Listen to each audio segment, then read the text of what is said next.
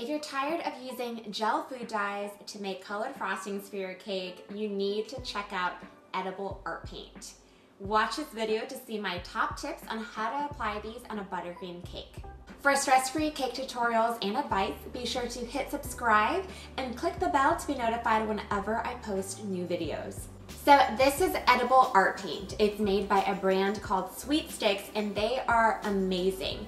They are super pigmented and I love that you don't have to add any water or vodka to them. You literally just have to shake, pour, and paint. I used to think that you could only paint on fondant cakes, but I realized that with these edible art paints, it's super easy to paint on a buttercream cake. So for me, I typically like to use a Swiss meringue buttercream to frost my cakes, but you can easily use American buttercream as well.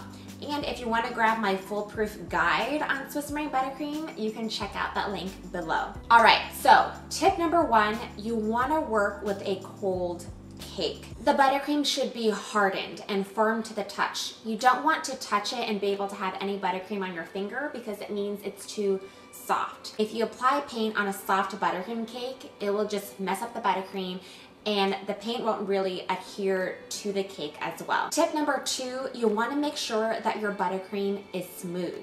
If there are any imperfections, gaps, or holes, the paint is going to emphasize this. Watch my video linked below to see how you can easily achieve a smooth frosted cake. Tip number three, use food-safe brushes.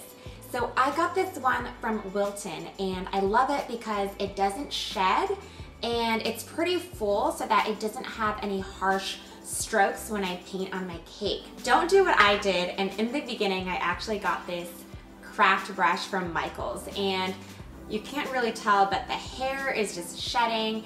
It produced really harsh strokes on my cake, so definitely get food safe brushes. Tip number four, you want to apply the paint gently. You don't want to end up scraping off buttercream and producing a rough look, unless that's what you're going for. And the great thing about these paints is that because they're pigmented, you don't need to add a lot to your brush in order to get the color to show through on the cake. Tip number five, work quickly.